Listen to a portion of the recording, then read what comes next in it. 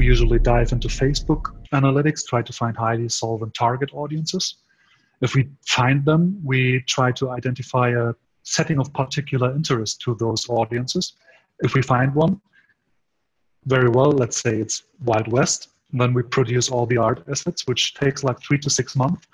And by this framework-driven approach, we can easily squeeze in all the art assets.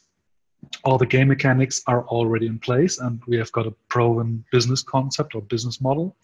And we can sort of instantly go to full launch.